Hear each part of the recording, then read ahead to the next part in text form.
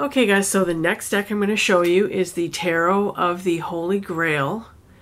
And this deck is it's a Lo Scarabeo deck. And the names on it are Lorenzo, Tesio, and Stefano Palumbo. So these are I'm not sure who the artist is. Let me check the little white book that it came with, which looks like this. And it is again, about a 60 odd page book. Graphics by Pietro Eligio. Instructions by Lorenzo Tesio.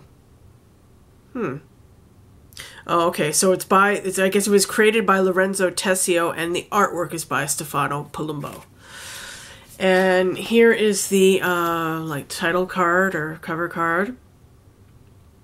And here's the backing, very elegant backing. So as I said, this is a very, very muted looking deck. I'll show you all of the major arcana. Here's the Fool. They have a very, very kind of serene vibe to them. Very, very contemplative sort of vibe to them. The Magician. And actually, strangely enough, you know, what they kind of remind me of, the artwork, the characters on here, kind of remind me of those like comic booky / Harlequin romance type men in here. Very, very romantic looking figures. Here's the High Priestess. I love how those knights are bowing before her and paying homage to her. Here's the Empress. Very, very regal Empress. Here's the Emperor. Yeah, you don't want to mess with this guy. He's being crowned by the clergy there. The Hierophant. Love that, actually. It's a very nice image.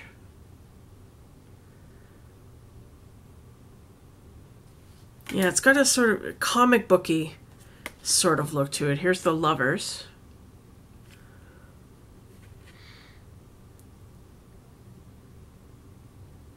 This really brings to mind the partnership kind of theme behind the Lovers, with these two guys coming together. Looks like they're trying to hash something out there. Here's the Chariot. These guys are really moving forward.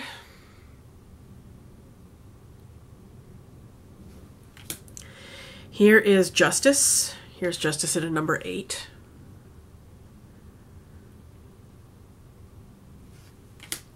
Here is the Hermit. Yeah, he's definitely on his own, this guy.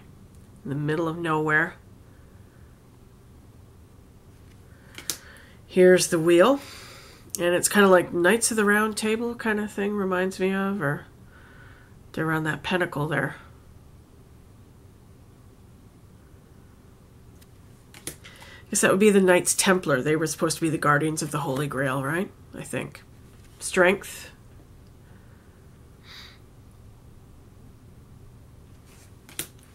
Here's the Hanged Man.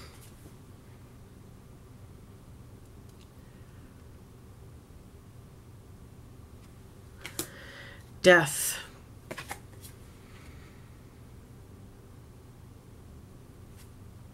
Love how he has his armor on there. Here is Temperance.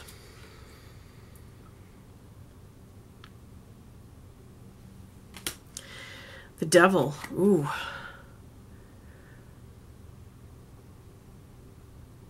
That's very cool. The Tower.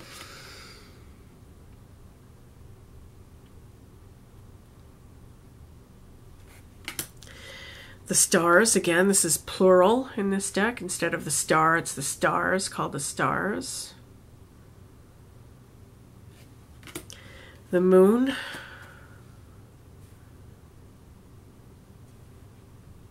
Love that.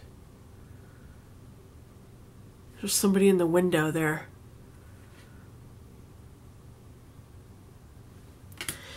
The Sun.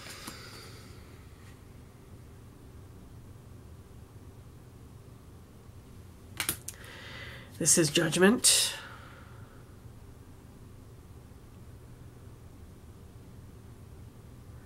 And last but not least, the world. He has brought the Holy Grail. He has achieved his goal, achieved his quest. So there you go. There is the major arcana from the Tarot of the Holy Grail. In just a moment, I'll get with the minor arcana. Okay, so let's get to the minor arcana. Again, the cups in this deck are called chalices. And here's the Ace of Cups, Ace of Chalices, pretty basic thing we're used to seeing. The overflowing cup there. Thought it was very beautiful. Here's the Four of Cups. This guy looks very, very bored. Wants to get out there and go on a quest. Here's the Six. I thought this was a really sweet Six of Cups. Six of Chalices. Here's the Seven. I really love this. I love the angel. How it's like just kind of tapping him in his sleep there. And then here's all the court cards. Here's the Knave. Again, the page is called a Knave in this deck. Here's the Knight.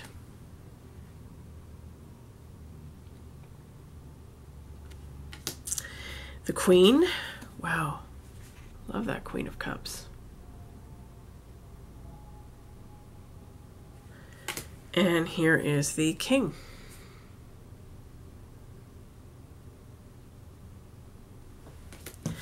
Okay, and let's move on to the Pentacles. Here's the Ace.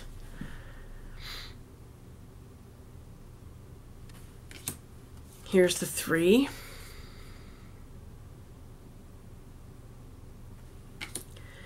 Here's the Five. I love how they're all kind of milling around outside the church too. They're lining up to go in and get their alms or whatever. Here's the Six, and these guys are distributing everything, right? The Six of Pentacles. And here's the court cards. Here's the Page or Knave. Here's the Knight.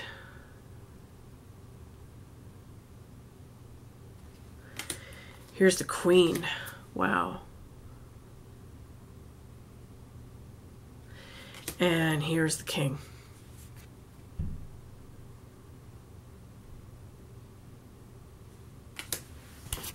Okay, and now the Wands. So we have the Ace of Wands, which is a very majestic, beautiful tree. Here's the Two. I like the way this guy is looking so determined. Here's the Four.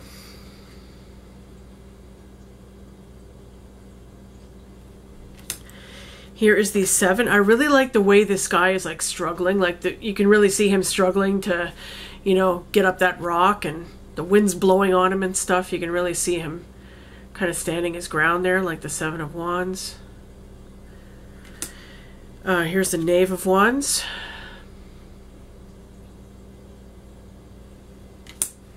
The Knight.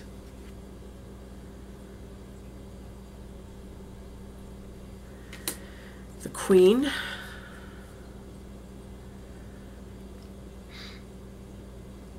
And the King. A very studious looking King of Wands.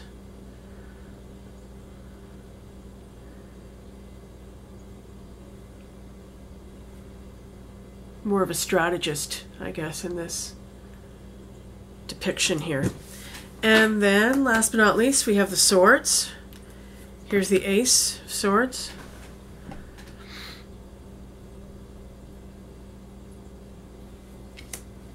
Here's the Five.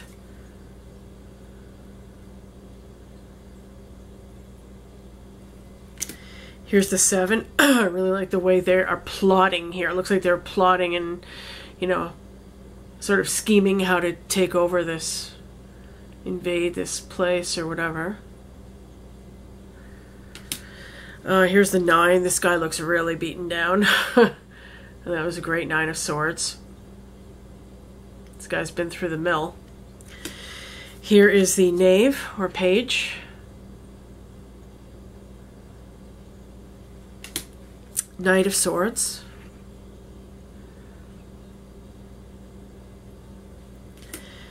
Queen of Swords. That's a very cool Queen of Swords. I like her. And last but not least, the King of Swords. You can tell this guy's used to giving orders. So, that is the Minor Arcana of the Tarot of the Holy Grail. So, there you have it. There is the Tarot of the Holy Grail. It is a very, very beautiful, elegant deck. I like it very much. Like I said, I don't think this deck would appeal to everyone. It does have a very, very quiet, sedate, serene feel to it. So it might not be, it's not a very showy deck, so it might not appeal to a lot of people who, you know, really go for the more sort of bright, vibrant, fantastical decks.